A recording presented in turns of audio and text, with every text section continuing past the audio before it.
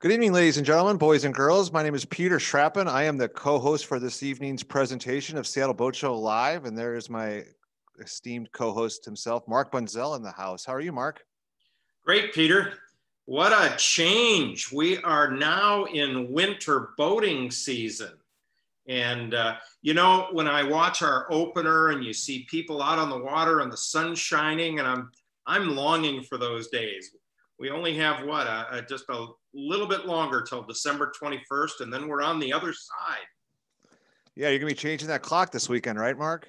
You bet. Testing those fire alarms at 2 a.m., I think. Yep.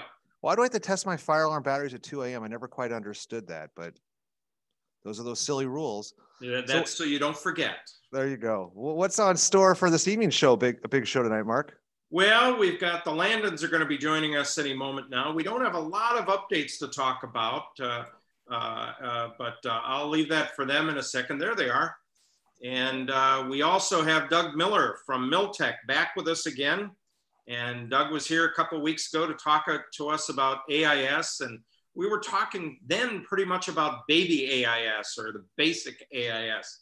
And we're going to talk about tonight about this fusion of this new product that's come out that really is pretty remarkable. And I'll just tease it there and stop. And but Peter, what's been you traveled a little bit today, right? Yeah. Well, yesterday I got in the car and got on the ferry and hopped over to Port Angeles to meet with Senator Vanderweeg and Representatives Theringer and Chapman. All three have been tremendous on recreational boating and fishing issues. And just not by chance, but it was important that there were 7 big vessels in town. We call super yachts that are usually over 120 feet. So we had a chance to give them a tour. And I think they say a picture is worth 1,000 words. So if I can show you if this photo takes out. So that's Marty Marchand of Westport and Representative Chapman looking at the new Westport that's going to be splashed in the next couple weeks. And then we also met with Senator Vanderweeg earlier in the day, and we talked similarly about what we like to say, boating means business. Mark, you've heard that expression. It's an $8 billion industry. You and bet.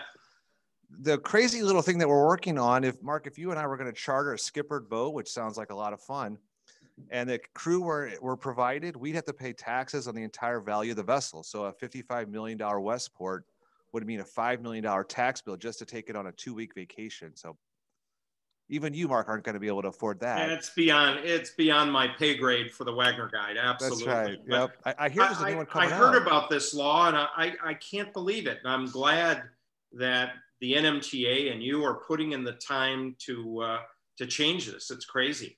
Yeah. So what we're going to do is just have the tax applied to that discrete vacation. So a 2-week vacation, let's say it runs $10,000, you would pay about $1,000 in taxes, and then the state would recoup that and more by having these boats in town. I talked to our friend Dan Wara today, the Port of Anacortes. They're on board, so I'll be on the chicken dinner circuit, making the tours around and trying to gain support as we think about the legislative session, which starts on January 11th next year.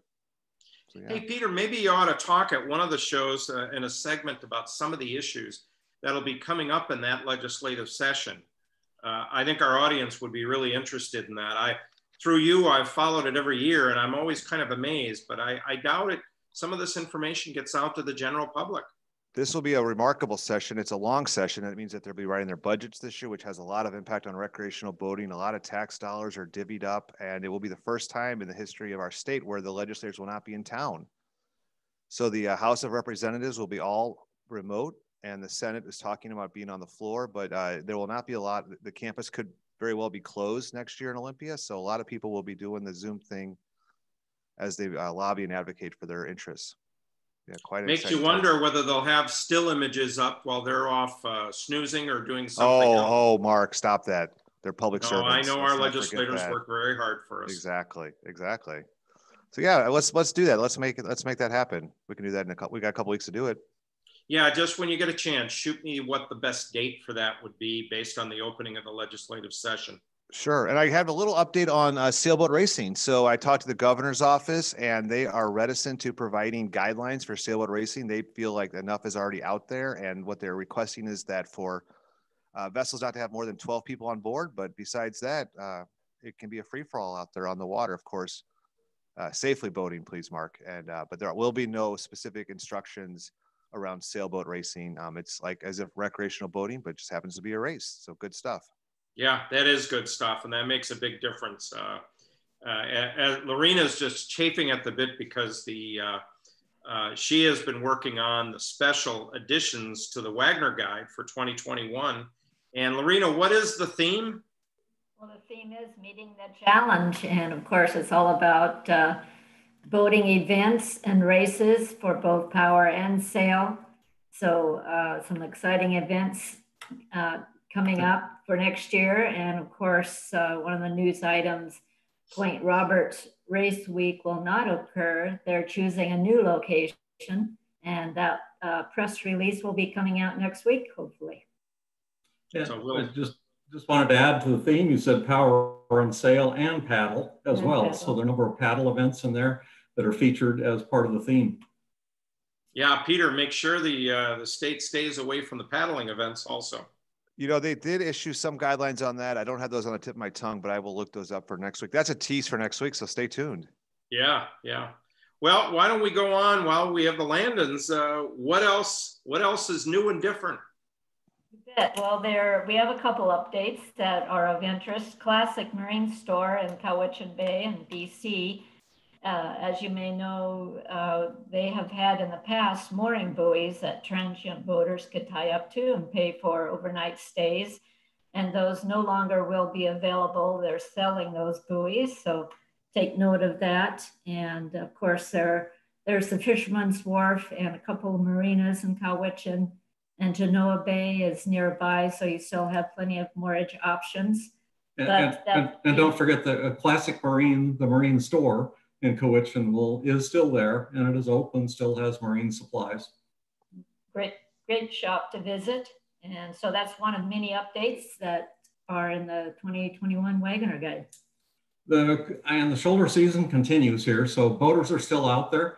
We're getting word from the marinas, and we're seeing it ourselves right outside here in Anacortes. You can still see boats out there, and they're anchoring out. And just one of the things we had somebody that brought it to our attention that's down at Blake Island right now, and that is that at the state parks, all of the moorage, which is the docks and as well as the buoys, have a 3-night stay limit on it. So it used to be a little higher than that a number of years ago, but it's 3 nights continuous stay on the docks and also in the buoys. And that's all of the marine parks right now. So just a reminder on that one. And what else did we have? That's it. Shoulder cruising. Yeah. Other than that, you'll have to read the 2021 Wagner Guide. Oh, smooth, Leonard. For all of the most recent updates, which by the way, just went, the big news is that yeah, what do you got? More than half of the chapters went off to the printer. They're on their way floating through the wires or the fiber optics, headed off to the printer right now. That's why we're smiling right now. Well, the rest of the chapters will be uploaded on Sunday. Then we have some time to look at the proofs, make any replacement pages, and then the presses will roll. So that's coming up. Where do they get printed? Canada. Winnipeg. Oh, okay. So we were printing in Portland, and we made a switch this year for a variety of reasons. And the books, both Ports and Passes and the Wagner Guide, will be printed in the same plant together and delivered together, and they'll be coming from Canada. How many Wagner Guides are printed? This year we'll be doing 6,500. 6,500. Very good. And Leonard and Lorena sign every single one. Oh. And Mark. You guys need to get one of those signature machines. Yeah. No, it's quite an accomplishment to get it done. And this year, 528 pages and a tremendous amount of new material. I think anybody looking at it will see all the enhancements that we've made to it. And I'll stop there. That we'll have a later show and talk about some of the things we learned putting that together. I just wanted to add one more thing on the updates, only because it comes up so darn often, and that's the status of the Canadian border. And once again, the discussion going on in Canada is that their numbers are going up. primarily towards the East Coast. And BC is holding its own, not too bad. But the Prime Minister is still saying not anytime soon. So we have no idea when that border is going to open, and it's not even clear it's going to be open next summer. I hate to throw it out that way, but we're going to continue to keep an eye on it, and we'll continue to report on it. Well, thank God there's a lot of great boating in our neck of the woods. Yes, yes. And everybody seems to be enjoying that. So I'm starting to prepare my plan A and my plan B for next season. And possibility of flotillas, right? What's that? Possibility of flotillas pass through to Southeast Alaska. So yeah, we're working out the details for that to work with the Canadian authorities to potentially do a pass-through trip to Ketchikan and then 10 days cruising in Southeast Alaska. So we'll come back about flotillas, and we'll talk about all the different flotillas that are potentially going up. There's about 4 different companies in addition to the Wagner Guide that offers flotillas, and we'll get the information as to whether they're going to be doing it next season or not. But right now our plan is a plan A and a plan B. And plan B will be what if the border is not open, and we plan on putting together a great trip that people can go on in the States. So. And just a reminder too on the updates that you were talking about, that at the wagnerguide.com website, what was the COVID-19 table will be out there as the updates table. So it's now transitioning into that new form that's planned for next year, so we can carry the most recent information about the border, as well as marinas, about flotillas, about communities. All of that information will be out there on the updates table now. So wagnerguide.com/updates. A great name. It only took us about 4 meetings to come up with the name at corporate headquarters.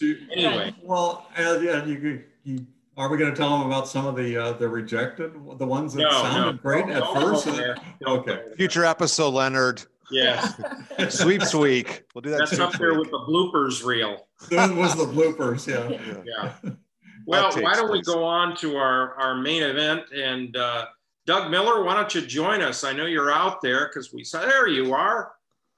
Welcome, Hi, Doug. everyone. And you're in Port Orchard tonight? I am, yes. Fantastic. All right. And has it started to ice up on the water down there yet?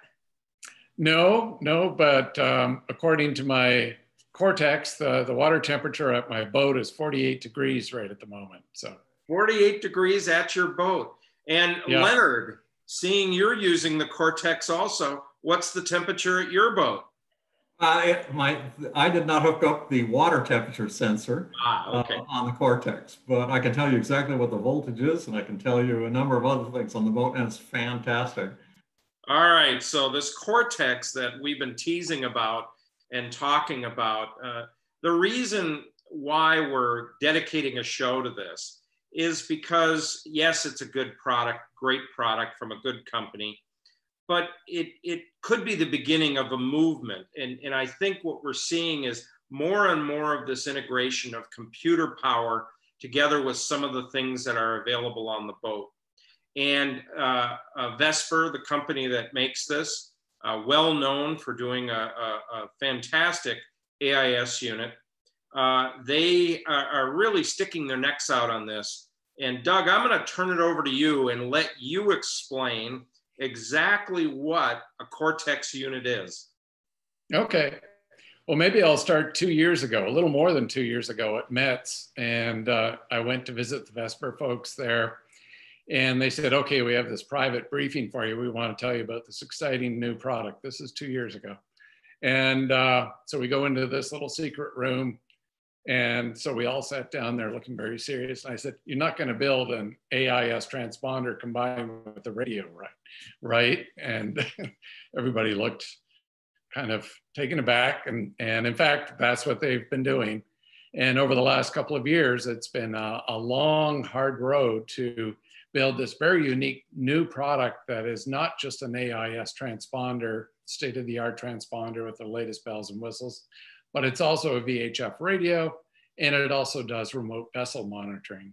And so there's nothing else like this in the market. Nobody else has ever tried this. And one of the hardest parts of doing this is getting all the certifications. And for about the last year, they've been working on doing that, and it finally came out of certification. I guess about 4 months ago. And now it's on the market. So it's a very exciting new product.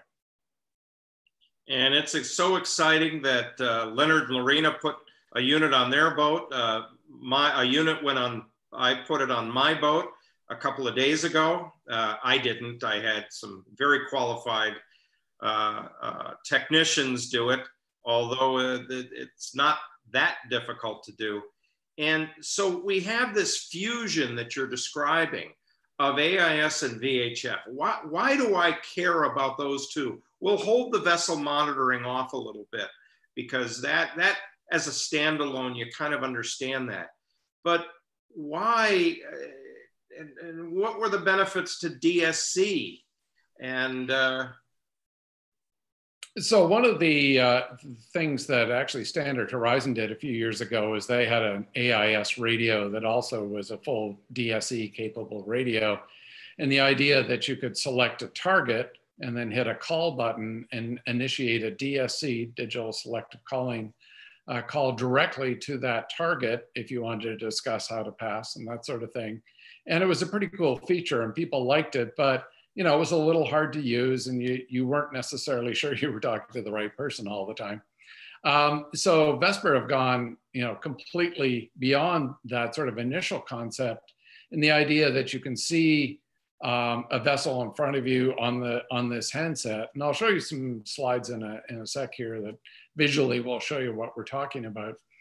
But you'd be able to see a target and know that it's an AIS target and how soon you're going to pass and that sort of thing. But now you can just hit a button and call them directly on the same interface device, which is this handset sort of thing that, you know, looks like almost like a phone, and it's lit up and you can see the target and push, you know, a call button just like you would on a regular radio and initiate a DSC call. So finally, somebody has a product that'll allow everyone to be able to participate in DSC and be able to do it simply.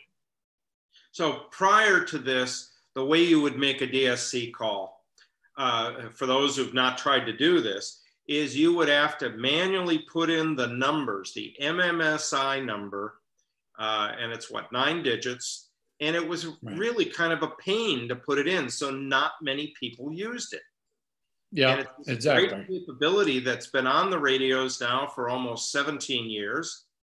And yet people wouldn't use it because it was so difficult.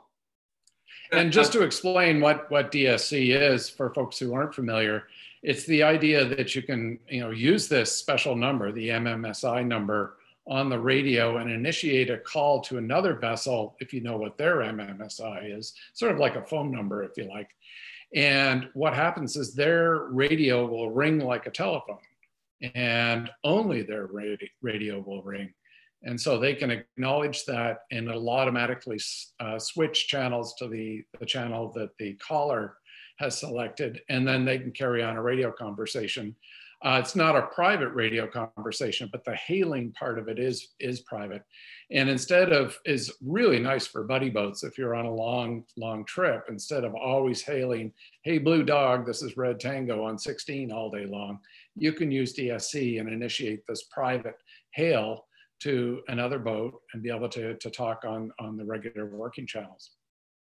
I can't wait to use this for my flotillas, because you can set it up for a group and hit one button and alert everybody that you've got an announcement. But I had a situation in Prince William Sound, Alaska, a couple of years ago with an Alaska ferry coming towards me off in the distance. And I was co-captaining a Nordhaven 40. And I looked at him and I thought, okay, I'm gonna start to veer off just slightly to let him know that I want to pass him, and I plan to pass him port to port. Well, I watched him. I turned slightly to starboard to go past port to port, and then he turned towards me. Then I turned away, then he turned. And we did this dance back and forth, and I finally got on the radio on VHF 13, bridge to bridge frequency. And I said, Captain, I'm, you know, the other, I'd like to pass you port to port if that's all right with you. And he laughed and chuckled. He said, yeah, I was wondering when we were going to get this sorted out. And now with this, we wouldn't have to do that. We could basically just touch the button, the little alarm would go off that I'm calling him, and we could have a direct conversation. And this is where I'm looking forward to it. I don't know how many of you have dealt with a Washington State ferry or a BC ferry. And I always hear the question, what channel are they monitoring? Are they monitoring 16? And no, they're not. But by law, they do have to monitor channel 13, and often they're on the VTS frequency. So this will be a way of coordinating ourselves with traffic, as well as what other collision avoidance features does it have, Doug? Well, maybe this would be a good time to jump in and show you a couple of slides that sort of summarize this, and then show you some visuals that I think will sort of bring the whole idea home. So if that's okay, I'll switch, take over the screen here. And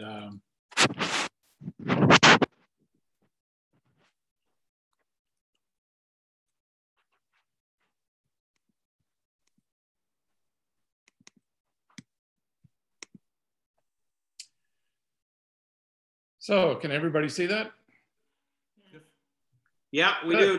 Thank you. Okay. So basically, this is a snapshot of the Vesper head unit in the middle, or hub as they call it, one of the handsets that's used. And then they have a couple of apps that can be used on iOS and Android devices that interface with this system as well. And basically all of these devices are interfaced through Wi-Fi when you're on board the boat. And then I'll talk about sort of an alternate solution that they have as well for when you're away from the boat. So really, this system starts with what they call Smart AIS. It's a traditional Class B SOTDMA 5-watt AIS transponder with an integrated splitter. So far, nothing too special, because there's lots of vendors out there selling AIS. And it's almost, you could almost consider it sort of a commodity item available from just about any manufacturer. They also add GPS. They have a built-in heading sensor. They have Wi-Fi on board, so you can connect apps to the device. And then, of course, support the standards NEMA 2000 and NEMA 0183 for interfacing with other instruments on board. So far, so good. You can use this to send your position to everybody else, and then you can also use it to send other vessel information to your chart plotter or computer or your tablet. And so far that part is sort of traditional AIS with a few extra bells and whistles. So Doug, this is a way though within this device that I can get that signal, that AIS information onto my iPad. If I'm using avionics, this is a way I can get that data on there. Is that correct? That's absolutely correct. And that's very similar to their previous products, the XB8000, which is still a huge, big seller, just won a big NEMA award. And the idea is that it'll stream AIS and GPS data to a connected tablet, and then you can fire up your favorite app like iNavX or Navionics or Time Zero, and be able to see AIS targets in real time overlaid on the charts on those various apps. That's fantastic. So, and as I understand it, that's sending a Wi-Fi signal out from the Cortex unit around the boat to your various devices that can pick up a Wi-Fi signal. That's correct. Exactly. Yeah. So my iPhone or other smartphone device, I can then pull that information in, and Vesper actually has apps to do that. Exactly. And in fact, they've gone a bit further than just displaying AIS, and I'll talk about that in a sec, but they have things like Anchor Watch and that sort of thing. So the next major component is the VHF radio. And basically this is a standard Class D DSE 25 watt VHF transceiver. It allows you to share the single antenna, but the main difference here is this handset. It's very unique. And that is basically your interface to the radio. You can use that to call, to do an emergency broadcast, whatever you need to do. But instead of having, you know, the traditional wired mic system that you've seen in the past, this has a full color display that goes well beyond just making VHF radio calls. And then we'll talk a little bit about the third major feature, which is onboard and remote vessel monitoring. And this is probably one of the coolest new features. And basically what this does is allow you from home to be able to essentially dial into your boat and be able to see the systems on your boat. If you have the anchor watch set, you can see if your boat drifts and that sort of thing. And so I'll talk a bit about that in a minute. One of the cool things with that is you can hook it up to these sensors to be able to monitor different things going on the boat. For example, on my own boat, I have one hooked up to my bilge to see if the water rises beyond a certain level, as well as the bilge pump. And I'll tell you kind of a fun story of literally how Cortex saved my boat a couple of weekends ago when I was out cruising. So it's amazing. It's got all this different communications capability, Wi-Fi. I think it also has Bluetooth to talk to the handsets. Actually, it uses Wi-Fi on the handsets, yeah. And then following your slides there, it actually has a cellular transmitter built in within it. Is that correct? That's right. It's got a cellular modem with its own SIM card, and it will connect to service in the US and Canada with the US Canadian version.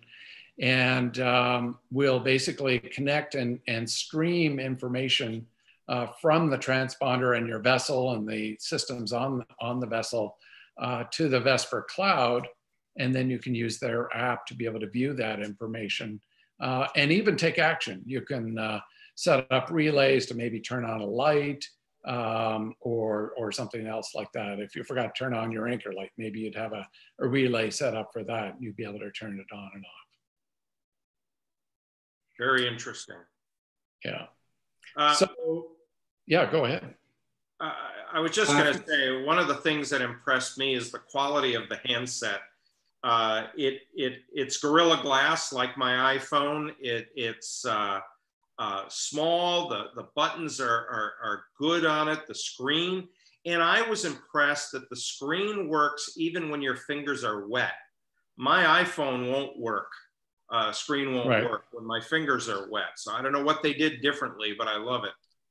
Yeah, no, a lot of work went into the design to make it a real world solution for real boaters. I mean, if you're out in the rain or you get hit by a wave or whatever, it's fully waterproof. You're not going to destroy the thing by getting it wet, and it's ruggedized as well. So you can have up to 10 of these devices connected to the Cortex. So you could have 10 radio stations essentially hooked up to the single unit, and that can be either wired units or wireless. But it's important to note that regardless of whether it's wired or wireless, these are speaking or communicating with the Cortex using Wi-Fi technology. So there's no physical wires between the handset and the Cortex. Everything is wireless.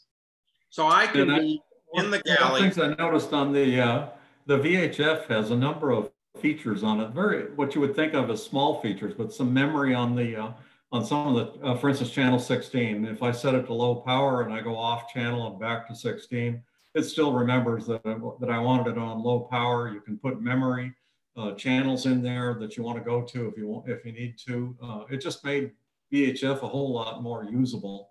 Not to mention the DSC calling capability. You were talking about, or Mark was talking about, the difficulty of using DSC on older radios. And I still remember we were trying to call a friend with DSC up here locally. And by the time I got the MMSI number in and figured out how to enter it and do that, he was out of range. Never forget that one. Yeah, and unfortunately, most people, when they get a DSC call, they have no idea what to do next. You know, their radio starts ringing like a telephone, and they've never heard it do that before. And it was like, what happened? Am I sinking? What's going on? So it'll take a little education to get people used to it. But this is a great first step, because if you can use a smartphone, you can use one of these. It's sort of how I think of it. I just wanted to say, after you have a chance to talk about one of my favorite features, and by the way, we had the 8000 unit on there before we replaced it with the Cortex, and it's the anchor watch. So I'll let you introduce that first, but that's one of what I think is one of the better features of the unit. Right. So one of the things with this handset, it goes beyond being just a VHF radio. You can also do AIS collision avoidance on it, anchor watch, and a bunch of other things. So it becomes this multi-purpose integrated single display that you can use for doing all sorts of things beyond just talking on the radio. And then finally, apps. You can run apps on your iOS or Android device. There's two apps that Vesper have produced. There's an onboard app that obviously you would use on board the vessel. And again, this can do AIS collision avoidance and anchor watch via Wi-Fi and that sort of thing. So a lot of functionality there. And then they have a monitor app that can communicate with the Cortex anywhere where there's a cellular signal.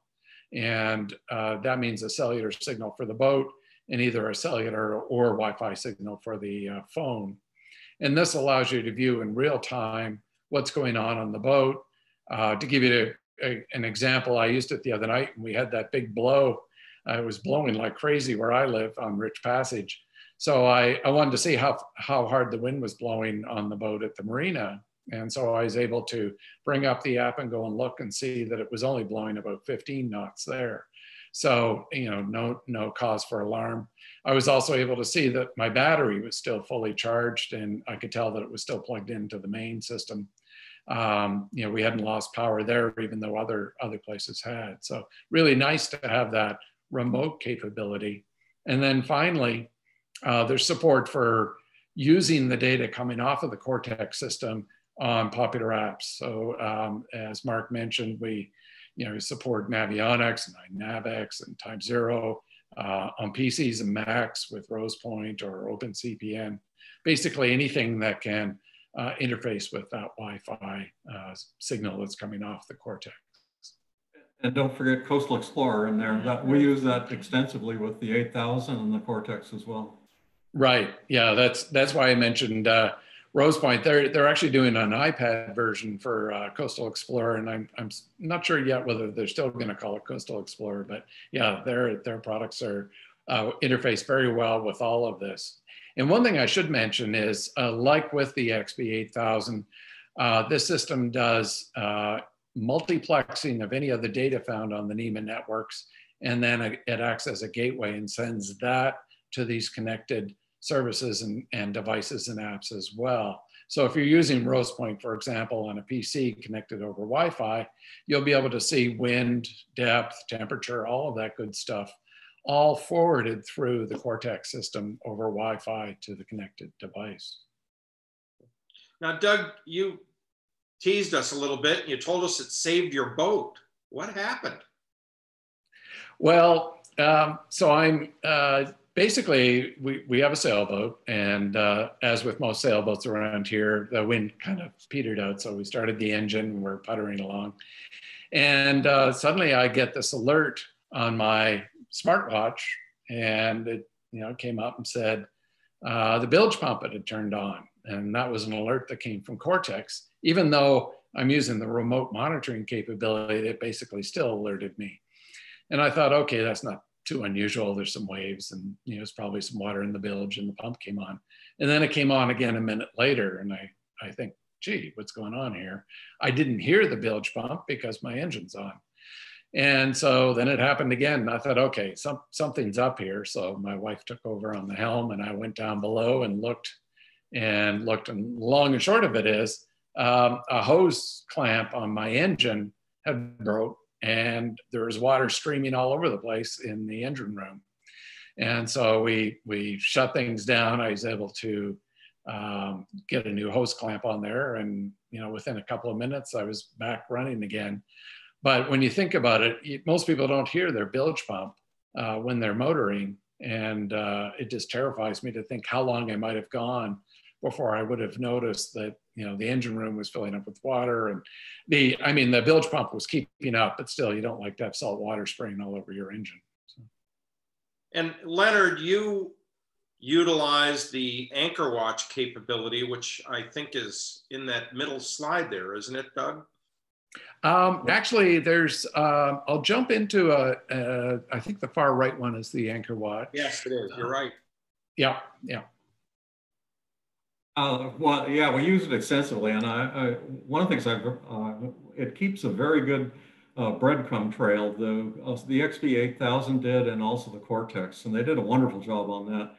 Very detailed, very precise breadcrumb trail of the movement of the boat. And the reason it's valuable for me is, I don't know about the rest of you, but I always remember to set the anchor watch after we've backed down and set the anchor. And then I go, oh yeah, I should have set the anchor watch. And so invariably I set it, and I've not set it where the anchor actually went down. And with the breadcrumb trail, as you move around, it forms this perfect semicircle, or in some cases a perfect circle all the way around. And then just reposition the display, because from that breadcrumb trail that looks like a donut or a crescent shape, you know exactly where the anchor is at that time. Set the anchor watch, and it's perfect from there out. I wanted to add one more, or I may be jumping ahead, but this is one of the great features that I've been looking for, which is the anchor watch, where you can get alarms and also check it remotely. And we did that. I don't know if you want to go into that first, Doug, but we have a firsthand story on that. No, go ahead. Yeah. Obviously you can set the anchor watch, and then you can get alarms, and you can also check the anchor watch remotely from the cell phone, because the hub unit, the Cortex unit, is communicating through the cloud, and then through the remote app on the smartphone, you can check that. And we had this installed here. We wanted to get it installed before, or while we had time to go out and use it a little bit. And we did. It was in September, and we went out to Cypress Island, and we put the boat was down there. We wanted to hike up to Eagle Cliff, went up on shore and got all the way to top of Eagle Cliff. And I invariably think that as soon as I'm on the trail or off the boat is when I instinctively say, I'm sure the anchor is slipping somewhere. And so top of Eagle Cliff, I had that thought, oh my gosh, I bet my boat is moving. And the remote anchor watch picked it up, looked at it, sure enough, could see the whole thing. And it told me how timely the report was, that the report I was getting was up to 3 minutes recent, or about 3 minutes recent. And it was comforting to know that everything was fine on the boat. Great, yeah. So I have 3 shots of the handset that you can get with the Cortex system. The far left one is doing a standard VHF call, but you can also see that we're getting some warnings about a possible collision with a vessel at the bottom of the screen. And so we can actually select that with our finger and get more information. The second screen there, we can see the collision screen and see that we're on a collision course with Evening Star. We can see that they're 2.2 miles away, and we're going to pass within 0.3 nautical miles. And I'll show you in a sec here one of the cool features that, again, is very unique. The idea of sort of gaming the system and trying to see, okay, if I turn left 5 degrees, what happens? If I turn right 5 degrees, does that change the collision vectors? Does it go from being a red active target to just a gray target that I'm going to pass? So I'll look at that in a sec. And then finally, the anchor watch that we mentioned. So this is just a quick little video off the Vesper site of some of these capabilities. The collision avoidance is one. And so we're getting a warning on our handset that we're on a collision. And here's this little dial that you can turn to go and look and see if you're going to miss that person. Here's the anchor watch, dropping the anchor. and oops, we're dragging. Oh, we're dragging. We're about to drag outside of our 72 meter radius here.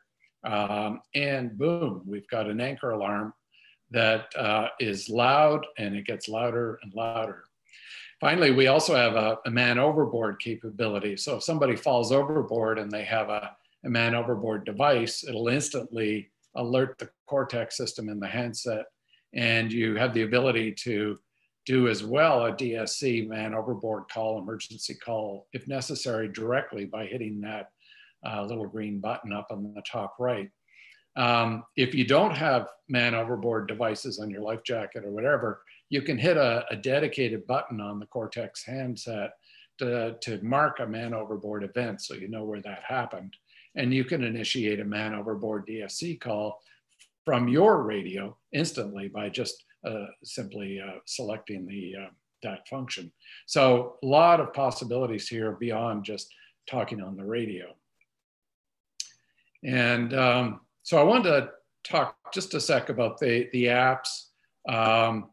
The first app is the onboard app, and here you can see a typical AIS screen. I took a screenshot of this one. This is out in front of Seattle, and 447 AIS targets. It's insane. This was just a couple of weeks ago. People are still out there boating. And so you can see a couple that are highlighted or filtered to show me that they're coming towards me on a potential collision course.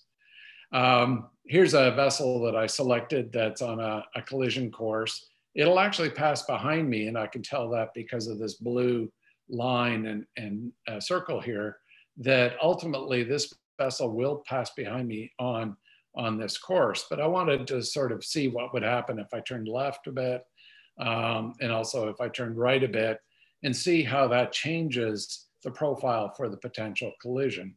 And so you can see here it's gone to a gray color, so it's no longer a potential collision. And then we have the famous anchor watch that Leonard talked about, with all the little breadcrumb trail of where the boat has been. And I also have it hooked up to my depth sensor and my wind sensor, so I can see exactly where the wind's coming from and what my depth is. One of the things that you can do once you get an idea of where your anchor should have been dropped is you can go down to this little second icon here and move your anchor to where you think it should have been. So very handy feature. And then they also have an instrument display, which is really nice. I'm thinking of just getting a dedicated tablet just to have an instrument display on my boat, similar to the one that's on the screen here. So that's the app that you use when you're on board the boat. And then there's also an app called Monitor, which allows you to have some visibility into the functions on the boat when you're away. And this is done again over cellular technology. So here you can see on my boat, I have it connected to my NEMA 2000 network. So I'm getting water depth, vessel speed, temperature, and that sort of thing, as well as my battery level, as well as my bilge high water alarm. So you have the ability to set up multiple dedicated extra sensors beyond what is on most boats. You can also do the anchor watch, as Leonard said, from a remote location. So let's say you've gone to a restaurant, you've taken the dinghy in, you've anchored out in the harbor, and you want to make sure that your vessel hasn't dragged anchor. And of course, you can also see here the wind direction, and we can see the wind speed. So we have an idea at least that, things seem to be okay. The alarm hasn't gone off, and we can see a track over the previous 2 hours if we want, and we can see, how far away we are from where we dropped the anchor. So all really useful information. And then finally, you can also just see where you are on the chart. This is just a map, actually. In this case, we were anchored in Poulsbo, and I can see, yep, we're still there in Poulsbo. So Doug, on and this is kind of a question too, but it looks like the GPS receives from all the different GPS systems. Is that correct? Well, the Cortex system has its own GPS. And so that's the authoritative GPS system for Cortex. But I'm sorry, what I meant was the Cortex GPS receives from all the different satellite systems? Yes, it currently supports all four of the standard satellite systems, so it could be used worldwide without any issue. And of course, since it's on the NEMA 2000 network, that can also be your authoritative GPS system for other devices, such as a DSC radio on another part of the boat, or a chart plotter or whatever. I assume since it's receiving from all four of the different satellite systems, that improves the accuracy and possibly also the reliability?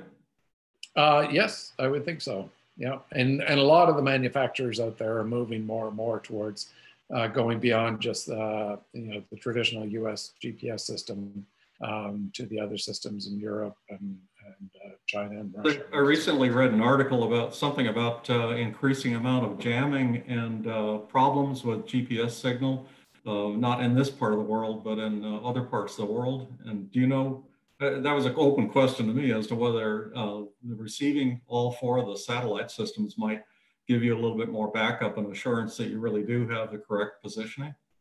Yeah, I think that's true. I haven't heard so much about the real world issues that people are facing with GPS jamming, but certainly having multiple systems is a great idea. I read an article. Apparently, there was a fair bit of jamming going on somewhere in the Mediterranean area and a little bit further to the southeast, I guess.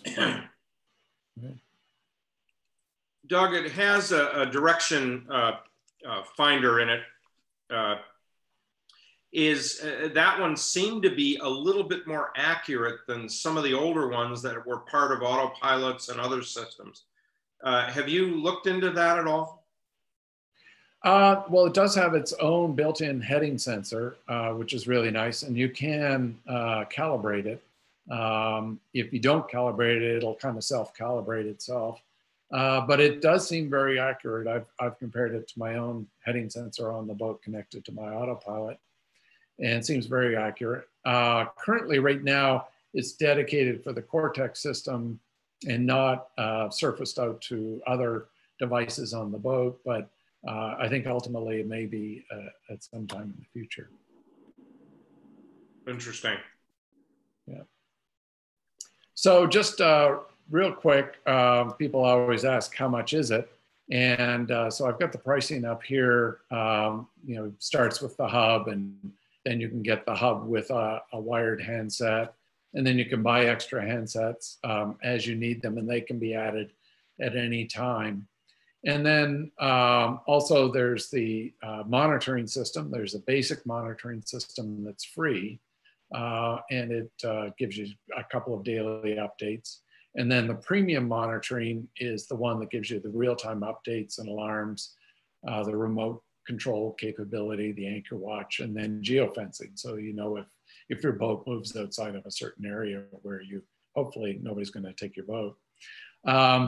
And one of the things that a couple of people have said, gee, this is kind of a real premium product. It's quite expensive. But when you look at the full capabilities of a 5-watt SOTDMA, AIS transponder with built-in splitter, built-in Wi-Fi, built-in multiplexing, and then you look at the radio capabilities, and then you look at the monitoring capabilities, which typically cost you $700-800. It's actually a real bargain. And so, I think people will gradually sort of get over the sticker shock initially of seeing, what may seem like a higher price. When you do the math, it's actually, not a bad deal at all. I had a question on the 2 daily updates on the basic. I assume you can set those by time, but if all of a sudden you have an alert, either anchor watch or a bilge alarm, does that force an alert to go out and go to your smartphone? To be honest, I haven't had a chance to try that, and I'm not sure exactly where the boundary is between what you'll see in the basic monitoring and what you'll see with the premium monitoring. Right now, the Vesper are giving away the premium monitoring for 3 months when you buy the product. So I haven't had a chance to try it the basic. The other thing I should mention is you can do it month to month. You don't have to buy a full year. So you could turn it on for the summer cruising season and then go and turn it off at the end of the season if you wanted. Interesting. I'll also point out that the quality of it on the handset is just phenomenal. What impressed me was the quality of the speaker. I bought another brand of VHF radio about 1.5 years ago. And I really liked the idea that it was small and compact on my helm, till I realized that so was the speaker. The speaker was small and compact and sounded terrible. And I ended up spending, you know, another $50 to put a accessory speaker in. Right. And one of the nice things with the Cortex is you actually have 2 speakers and potentially 3. The hub itself has a speaker, the handsets have speakers, and you can rig up an external speaker. So one of the kind of the fun things, if you're on a collision course, it'll sort of whisper at you, you're on a collision course, and then it gets louder and louder, and then horns start going off, and if you continue to ignore it. So there's no way to miss the warning that you're about to get hit by a Washington State ferry. So. That warning sounds, when it gets to the horn level, it sounds just like the foghorn on one of the ferries, by the way, which is what we mistook it for at first. Yeah, it definitely gets your attention. Yeah. Oh, it did, yeah. So anyway, we have lots more info on our site. We also, I encourage you to go to the Vesper site. I have a couple of articles up on my blog, up on milltechmarine.com, one on first impressions and then one on the monitoring system, and I go into a lot more detail than I did tonight. So that basically is what I have prepared, but I'm happy to take questions or hand it back to the other folks who are using Cortex as well. Yeah, so we can take questions on the chat line if any of you have a question. We did get one response from somebody who was pointing out the location of the race week, and we didn't know that this has been announced publicly, and we haven't gotten the press release, so we're avoiding till next week announcing that location. But Liz, thank you for pointing that out for us, and we appreciate that. We have another question that came up, approximately how much power Mark? Yeah. I actually got the press release, so it's okay. Oh, do you want to reveal it? I need like a drum roll or some sort of fanfare here. Do you do drum rolls, Mark? Sure. So yeah, it's big news. Race Week announces new venue, Anacortes, Washington. Whidbey Island Race Week, the organizing authority, is moving from Port Roberts Race Week. The dates will be June 21st through 25th.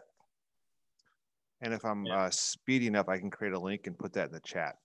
And that'll be at the Cap Sandy Marina. And for those of us who live in Anacortes, we're thrilled at that. That is terrific. Mike shot in a question for us. How much power does the Cortex unit consume, say overnight when you're in anchor watch mode?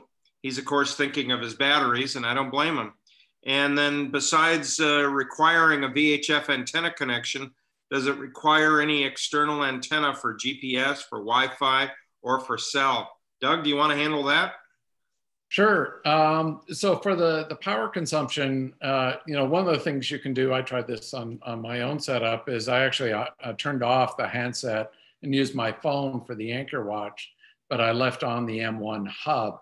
And so that I could check the status of my anchor on my phone beside the bed and not be consuming extra power by having a powered up mic. And that said, you can actually put the mic into night mode and turn down the brightness and that sort of thing.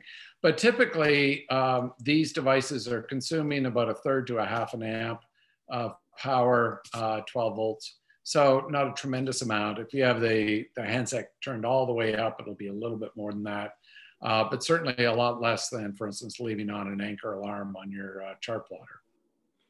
I can add to that, that on our boat, that what's sitting right now in the slip, and everything is powered off except for the M1 unit. Of course, the handset is powered off and it's monitoring right now, and that's just about what we're seeing on the amp display that I have on the boat. It shows just a little under 1 amp, and that it may not be completely accurate, but it's certainly somewhere between a half and a full amp at most. And Doug, an add-on question to that is, what antennas do you need to have, or do you need to add on this, or can I use my existing antennas for GPS as well? So great question. The unit itself comes with a GPS antenna, which and a variety of different mounts, so you can install it either obviously outside the boat or on a rail or whatever. A lot of people are successful installing the GPS antenna inside the cabin. Just one thing, try to make sure there's no metal directly above it.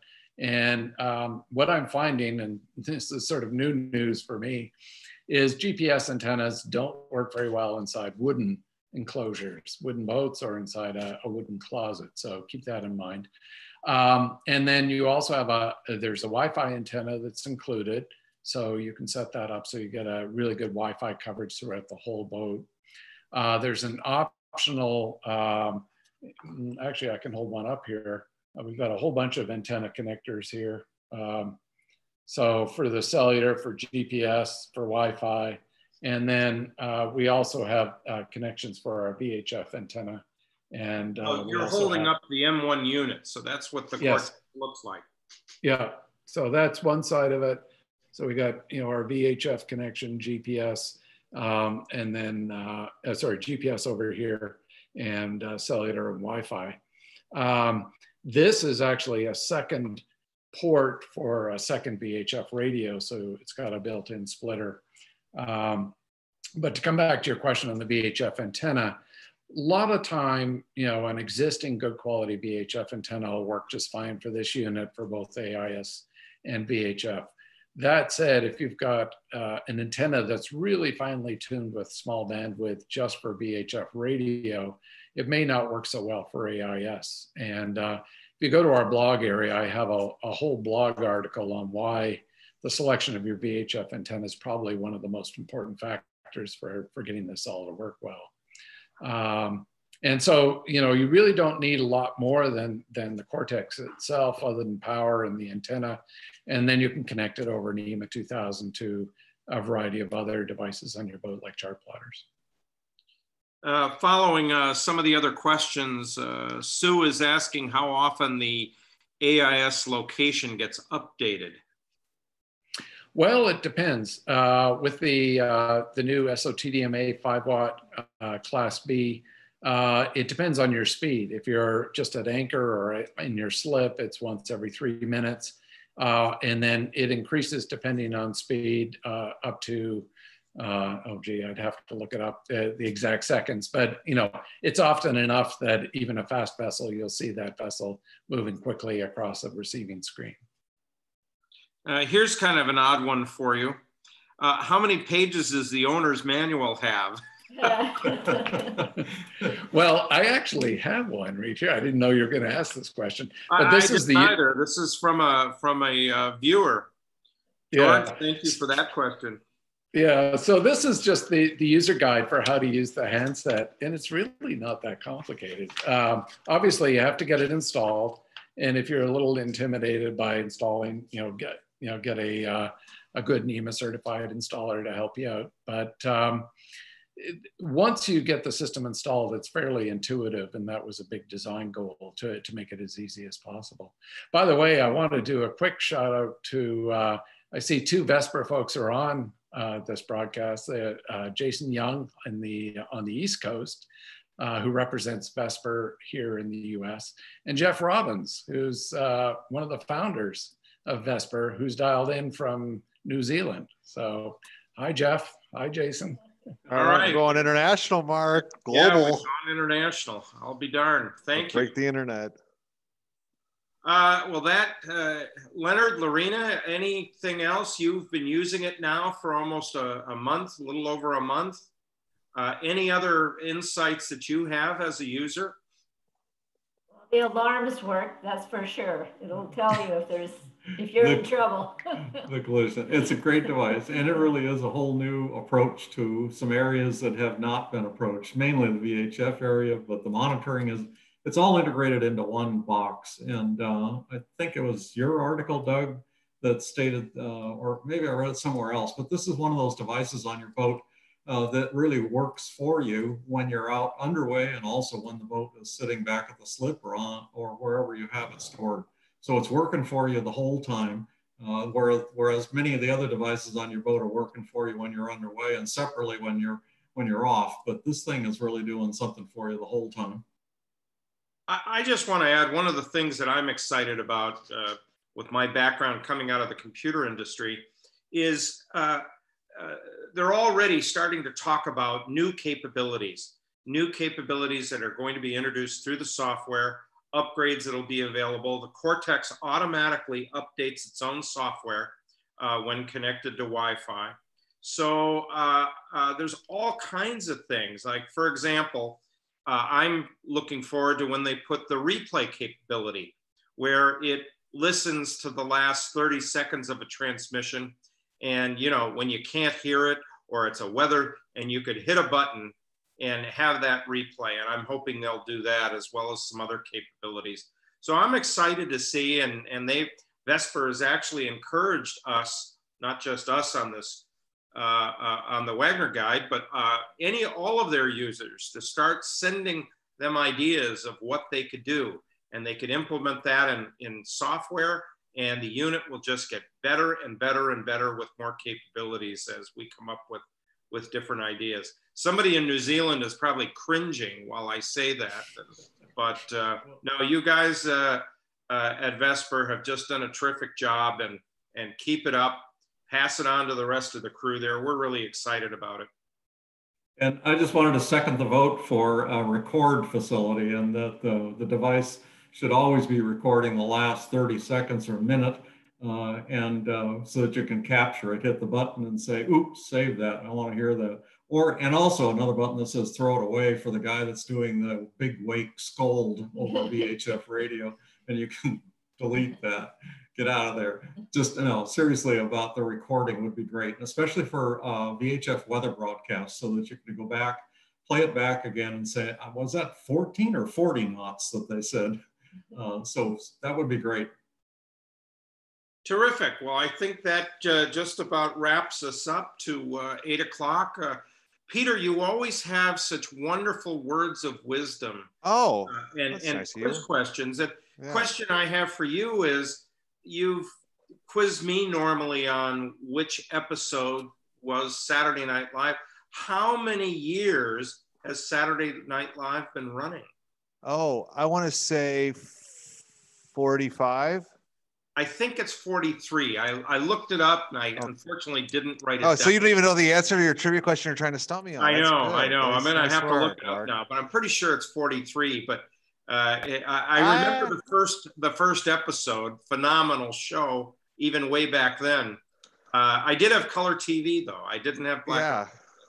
I guess we'll have to stay tuned for next week's episode to see how many episodes. I had a little trivia for you. Have you voted yet, Mark? Have you got that ballot in the mail? You bet. You already done. Yeah, signed, still delivered. I found some interesting stats on the voting in the United States when it comes to registrations. In our state, we don't register, but there are 1/3 of our country is registered Democrats, 1/3 is registered as Republicans, and 1/3 as independents. And when pressed a little bit more, 49% of our country identifies as Democrats and 44% as Republicans. Now, guess the percentage, Mark, of registered voters that have high school or some college that have not graduated with an undergraduate degree.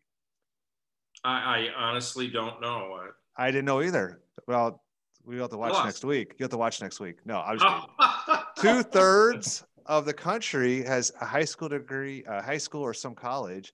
21% have a bachelor's degree, and 15% have a postdoctorate degree. So that was interesting. Guess what percent? I'm not going to go on all night, but I've got a couple more. Guess what percentage identifies as Christian in our country, Mark? I don't know. Don't even want to Yeah, you get it wrong, and the big man might come after you. 64% Wow. identifies Christian, 36% is non-denominational, and the rest are unaffiliated, which could include Jewish people or Muslims. I thought that was interesting. The 69% of our country identifies as non-Hispanic white, 11% black, 11% Hispanic, and 8% other, which is predominantly Asian. And So we're there you going to have go. an interesting show next week because it'll be after the election. Is that coming up? I missed that. Really? Is that around the corner? That's what you voted for. That's why you checked with me. That's right. Are you dressing up for Halloween, Mark? No, I taking the night off. I will be wearing a mask though. Yes, putting the razor blades in the candy like you always do. Peter, not say that. It's after 8. Kids are a bit asleep. Candy at my house is safe. It's been safely checked. And that was a big urban legend. If you dig into that, there was never any sort of problems with poison candy. That was just no, but it was razor blades and apples. I think that never happened. It never happened. All right. Okay. Yeah. Okay. Well, yeah. Okay.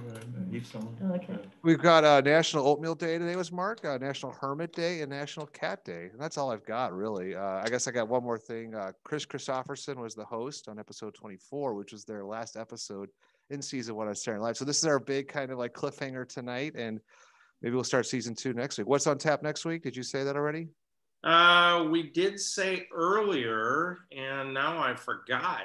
Oh, we're going to talk a little bit about the Seattle Boat Show. Excellent. I've heard about that. The NTA will be announcing tomorrow what the status of the boat show will be, whether we'll be able to come down to the CenturyLink field, or whether we're going to be doing something different. Wow. Well, we'll have a great show. We're going to have our own Peter Schrappen and Katie McPhail talking to us about the boat show next week.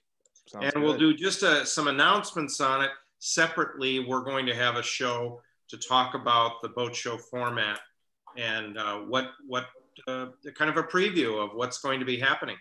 Sweet. Lorena, what's on your mind? I think you have some homes to show us tonight too, Mark, from Groesbeck Group. I don't have any to show, but thank you. We do want to recognize Gene Groesbeck and Associates as our sponsor. And I did look up to see what they have, and they've got some lots that are available, as well as a couple of homes. Gene put out a report this week that just a tremendous number of homes are going up in value due to people wanting to leave major cities like Portland and Seattle. And they're looking for different types of things in homes now. They're looking for a room that they can use to homeschool the kids. They're looking for more office space and multiple offices so that they can work from home. So, we're going through a whole demographic change here with our COVID-19 world. So, and for many of us, we're just going to go boating. And every Thursday night, you can count on us to be there for you. So we will see you next Thursday. Yes. Good night, everybody. Good night. Thank you for joining us. Good night. Good night.